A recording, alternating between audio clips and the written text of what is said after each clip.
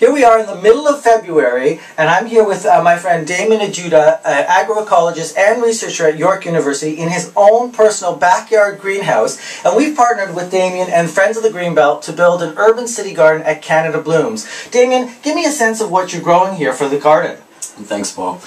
Okay, so we started off here with kind of the standard eggplants and a few of the world crops that Vineland and the Greenbelt Foundation have been sponsoring over the last few years. This is an Indian eggplant, and that one is an Asian long eggplant. These have had great success in Ontario and are actually ready for marketing and commercialization. Here there's some stuff that you might not recognize. Many I don't recognize.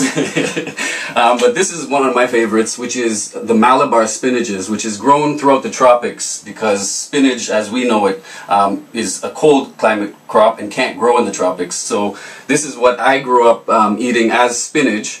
We also have several plants that are from all over the world. This one is Jamaican callaloo, which is also becoming very popular in Toronto. It sells at most of the farmers markets, and it's a delicious green. We have Mexican tomatillo and ashwagandha, which is an Indian ginseng.